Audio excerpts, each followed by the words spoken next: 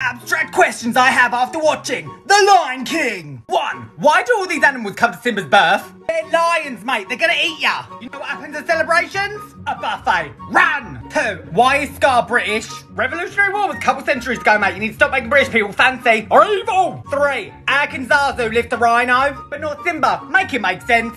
4. Why does Simba even run away? You're the king now. You were just thinking about it 5 minutes ago. Embrace it, mate. 5. How does Simba flourish on bugs? A grub does not have this much protein. Come on. Which begs the question, when he returns, does he make the whole pride eat bugs? You want to get down? Nah, mate. You're having crickets now. I'm the king. Finally, number 7. Why does Zazu not just fly away? He has wings and he stays trapped in a cage. He's also British. He's stubborn. I get him, mate, but you need to move on.